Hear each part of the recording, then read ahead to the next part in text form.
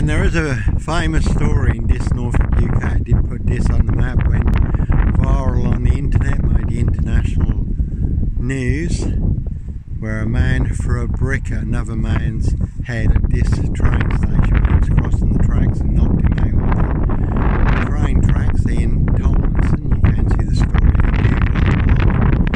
Ian Tomlinson throws a brick at a man's head at this train station. It's only no Clockwork Orange Norwich train station. Mountain bike rapist here, Black Panther 7, Sandringham serial killer, Child 44, Black Wizard terrorist, this shooter here. I say plenty of people throwing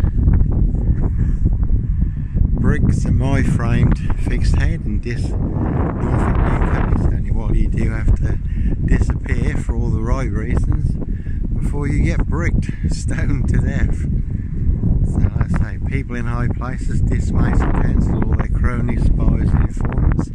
Norfolk Bacon SS, all full of mad monster lies and bogus diagnoses. They want everyone to believe it true. Africa, Dis, Norwich and Sandringham, but never the case. 39 on all accounts. Yeah, the biggest monster bluff, porcupine, serial killer lie. Monster gaff, epic fail in the UK. The only thing is, monster lies will get you beaten, stabbed, shot and set on fire.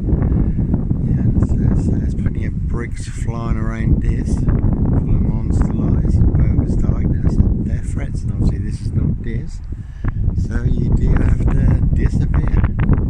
Anyhow, I say they're high royal blue crime, not me leaving the body of a 17-year-old sex trafficked gal in the heart of the Royal Sandringham Estate killing fields, late Prince Philip's favourite hunting area. See Prince Harry, Prince of Darkness, not alone, hybrid house. Their case, 39 years they find. Doctor Sleep, September, blue murder, and Sunny, not mine. Anyhow, God bless, take care.